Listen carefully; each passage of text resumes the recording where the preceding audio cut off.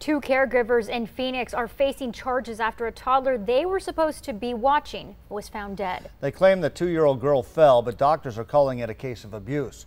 Ryan Cody spoke with the little girl's parents about the investigation. From the bruises that you would see on her body and her face, there's no possible way that she just fell.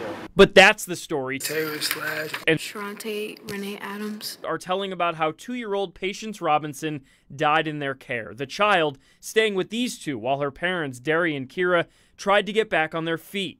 Derry losing his job after a stint in jail, and Kira agreeing to this arrangement until they could find a permanent home. I really was okay with that. I wouldn't picture anything like this would have ever happened. Neither did the little girl's aunt Sarah, who remembers arriving before the paramedics. We looked at her from the door. We can know that she's dead because she's in the living room on the floor, blue.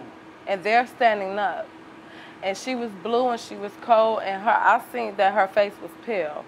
So they fall, my brother fall, he on the phone with the police. Police getting there a few minutes later, saying Patience had multiple injuries, and doctors confirming those bruises were obvious signs of abuse.